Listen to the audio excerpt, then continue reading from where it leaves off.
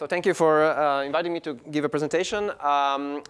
We were asked to give a version of the future research for the next 5 years. And I thought, I'm a theorist myself, but I thought I like to play with data, and I thought what's going to be available in 5 years, that we'll have a lot more data, cosmological data in particular. And so I thought I will give a presentation focusing on a few of these experiments that are coming online in the next 5 years. Let me mention one here, which is called, this is not true. Yeah, all right. Which is called DESI. A dark energy spectroscopic instrument, and it's a redshift survey which measures galaxy positions in the sky, but also measures their redshifts through the various techniques like emission lines, redshifts, and so on. And it will measure the distribution of galaxies, three-dimensional distribution of galaxies, out to much larger distance than what we have today.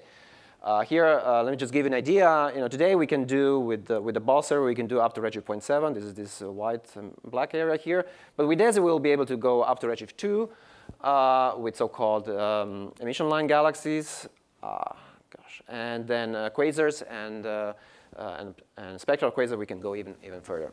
So we'll measure tens of millions of galaxy positions, and then the question is, what do we do with it? Well, here's a picture of a simulation, actually, of these galaxy positions. And what you can see is that galaxies are close to each other. They like to be close to each other. They're correlated. For example, in some cases, they are correlated along filaments. In other cases, they are clumped together into clusters. And the simplest way to describe this correlation is to look at the two-point correlation function of galaxies. I'm showing you an example from the current data here, from the BOSS data. But the point is, you count over all possible pairs of galaxy separations, and you ask yourself what is the excess probability over random, and that's what is called the correlation function. And there's a lot of information in this correlation function. So I'm not going to go through all the possible things that we can learn from this. Let me just give you a few examples. Let me start with the low-hanging fruit, so to speak, which is the idea that we can actually observe how the neutrinos look in our universe. Here's a picture of the dark matter simulation. And you can see dark matter is similar to the picture before of the galaxies. Dark matter is clustered. We have particles along filaments. We have particles inside the clusters. It's very strongly clustered. And that's because it's cold dark matter, and it can cluster into small things. The same picture of the same patch of the universe simulated with neutrinos looks like this. It's completely smooth, with the exception of a few small things here and there. And the reason for that is the neutrinos actually, they stream around, and they stream around for most of the time of the universe with actually speed of light, and then later when they get mass, when the universe cools down enough, then they have speeds smaller than speed of light, but still very, very, very, very large speeds. And that means that the gravity just cannot clump them together into these kind of clumps like the dark matter. And we would like to see that. We would like to see, because if we can see this, we can actually also determine what the mass of neutrinos is. The problem is that the contribution of neutrinos to the total contribution of the dark matter is about 1%. So it's a very, very small fraction. However, in the next 5 years, we think we'll get the sensitivity where we can actually observe this separately from this. And the way we will do this is that basically the way to think about it is that the slide before I've shown the galaxies, pretty much the galaxy position in the sky, they pretty much just trace the dark matter part. But then along the radial direction, where we also have velocities, we are tracing actually the sum of these two things. And even though this one is only 1% to the total, it's nevertheless, we're going to have such huge sensitivities that we will be able to measure this and determine neutrino mass. All right, so as I said, this is like a simple low-hanging fruit thing we can do. Let's move on now to some more challenging things we can try and do. We can test the inflation with non-Gaussianities, as we call. So there are many ways to test inflation. We heard some of them before. But one way to test some of these inflationary models is to look for the primordial non-Gaussianities. So inflation is a very good Gaussian random number generator. But in certain models, which go beyond the simplest single field inflation, there are also non-Gaussianities generated. And in a lot of these models that people talk about, inspired by string theory and so on, they do predict strong non-Gaussianities. When I say strong, it's really not strong at all. We're talking about numbers of the level 10⁻⁴ to 10⁻⁵. I deliberately wrote it in terms of this. Usually what we write in terms of dimensional number, like FNL times phi. But phi is of order a few times 10 to the minus 5. That's why if FNL is of order unity, the signal itself is actually of order 10 to the minus 5 or 10 to the minus 4. So it's a very small prediction. And you can ask, well, I mean, can we really possibly see something like that? In fact, here, just for fun, I've shown you two almost identical simulations. There are some differences if you go and look by eye, but these differences are at the level of 1%. So if we want to reach the sensitivities of level 10 to the minus 4 or minus 5, we have to go yet another several orders of magnitude below this. And they would not show up on the screen as different at all.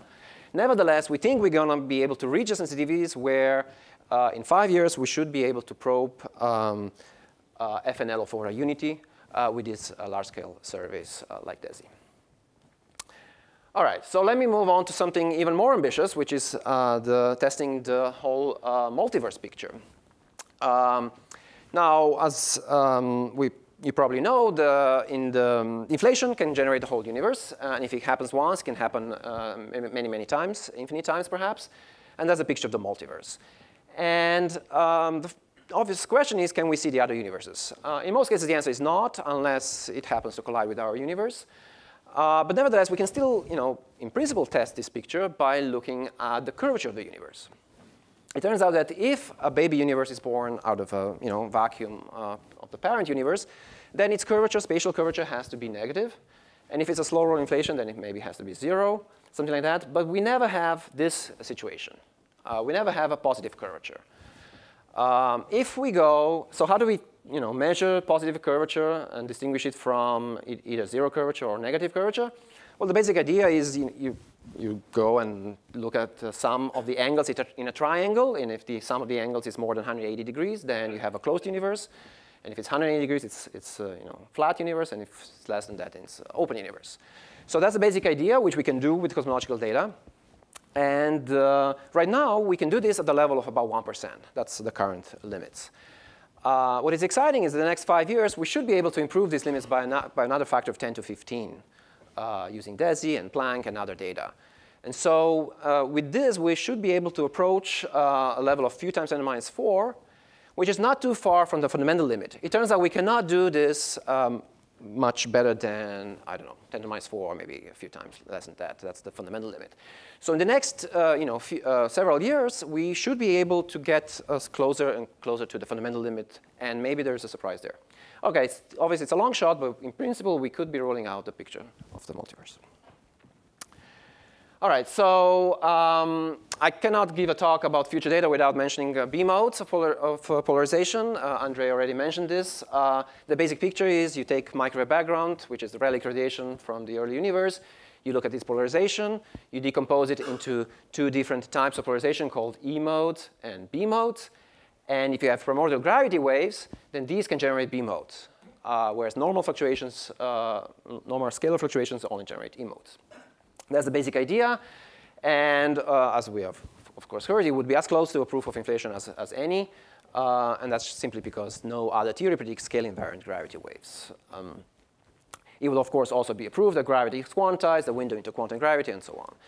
So you all probably know the story. We thought we had it back in March. Now we're not so sure. But in a few weeks, actually, there will be a new release from the joint Planck and bicep analysis that hopefully will shed some further light on this. But even if that is still not going to give us the detection, nevertheless, there's more and more data coming from bicep and Keck team, and also from a whole whole bunch of other experiments. So it really is a race to who's going to measure R first. And it's a lot of experiments. In fact, I've just written down a few down here. Andre had even more of them. So in the next 5 years, this is going to be really exciting to watch this race going and seeing who gets there first. All right, so what other things can we look for?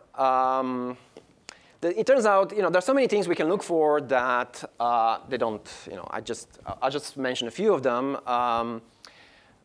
For example, obviously, dark energy properties is one of the things that actually several of these experiments have been built for, are being built for. And they are in their names: dark energy spectroscopic instrument, dark energy survey, and so on. So dark energy, measuring its properties and so on is certainly one very noble goal to do here. We can also ask the question, is Einstein's theory of gravity the full theory of gravity as it applies to cosmology, or does it need corrections? Can we see evidence of string theory or quantum gravity in general in cosmological data? For example, we could look for features, we can look for primordial gravity waves, and so on. We could be looking for cosmological topological defects, cosmic strings or monopoles or textures up there in the sky. We could be looking for circles in the sky as evidence for colliding universes. The list goes on and on.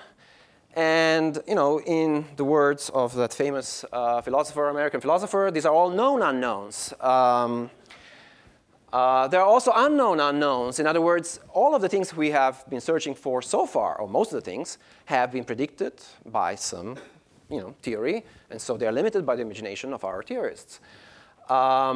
If we let the data decide, in principle, to look for interesting patterns and report back to us, well, look, there's something interesting there, maybe that's another pathway to look for new breakthroughs. Now, for serious scientists like myself, this is always problematic. We start rolling our eyes and screaming, oh, a posteriori statistics, right? You cannot really do this. It's true you cannot really easily quantify the statistical significance of something like that, but it does not mean that you cannot make a breakthrough, either by seeing something that can be observed then in other data sets later, or maybe by developing a theory that exactly explains something that has been first seen in the data. And, and we know it works in certain applications. It's been called the unreasonable effectiveness of data by folks at Google. So in 5 years, we might be actually applying algorithms that will just sift through the data and look for interesting patterns and then report back to us and seeing if there's something interesting there. So when you have 20 million three-dimensional positions in the sky, you can really do a lot of things with that. And so whether searching for known or unknown signatures of fundamental physics, there will be lots of fun things to do, I think, in 5 years with so much data at our hands. So stay tuned. And thank you.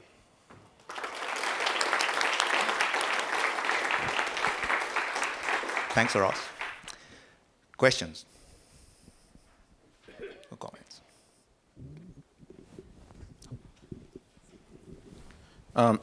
Uros, in maybe your first slide, you showed the DESI, if you could put that up, the landscape of DESI, yeah, that one, BAO measurements. Then also you have a pointer to, at higher redshifts, the Lyman alpha measurements from QSOs, yeah, those in green. So initial measurements of those from the BOSS team, I guess, a few months ago, reported that the results at, I think, were at between redshift of 2, 2.5, already look about 2.5 sigma off of the sort of new standard, vanilla lambda CDM. Do you have any reaction to that? I mean, it's not very many measurements to already have a 2.5 sigma. Yes. The question is always, should one get excited about 2.5 sigma things? My answer is probably usually no. In this case, it seems like the latest reanalysis of this with more data and so on seems to be moving back towards the vanilla CDM. And so probably it's getting less and less significant. The new data release, DR12 of BOSS, will quantify this a lot better. But it looks like it's not going to be 2.5 sigma anymore. It will be less than that.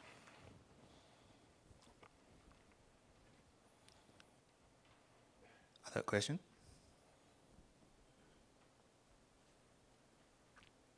In your last slide, is there anybody thinking around just looking at data automated? I don't know how to do, but you mentioned it. So well, so this is a well-established practice in the field of CMB. People have come up with all sorts of things like the axis of evil, where you look for correlations in the CMB, which is correlated, some structure is correlated with another structure, or you look for asymmetries. They've come up all sorts of, a few sigma effects that most people don't believe because they are so a posteriori, right? I mean, you cook up something and you start seeing something, and if it's only a few sigma, then you wouldn't really believe it. And so that's where, in the case of CMB, that's what it is, situation. And so the hope is that, of course, if those things are there in the CMB, well, maybe the same signals can also show up in the galaxy clustering.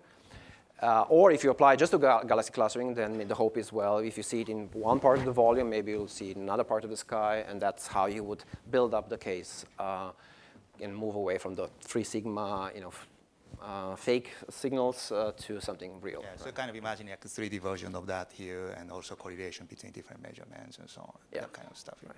Okay. Any other questions or comment? Yep. I have a question about dynamical dark energy. We're looking for variations in time of the amount of dark energy. And we quantify that with things like W and W prime. If we don't see those, where would we stop? Well, why should we stop when we have all these other things to look for with using the same data, right? And maybe you can think of this, well, some people, yes, are interested in the variation of the dark energy equation of state, but other people are interested in curvature, and you can use exactly the same data to measure both. So maybe there's no need to stop, because there will be always questions to be answered which are not focused on those specific equation of state, but maybe on other things. The same data we can also use to measure primordial gaussianities, for example, right, by using the three-point function analysis and so on. For curvature, where to stop is cosmic barrier. Yeah, for curvature, yeah, as I said, yeah, That's for exactly curvature. what I'm about to say. Yeah, so, right. and that's significant. I mean, usually when you have a theory, there is a number that you can attach to that, and beyond that number, there's no point in keeping, the search on. For curvature, for sure, yeah, it's a fundamental limit, which is going to be, 4 to the 10 minus 4, and that one, you hit the wall there. Yeah, but for primordial gaussianity, I don't think, we can always go to larger volume, and there's no limit really there how far we can go.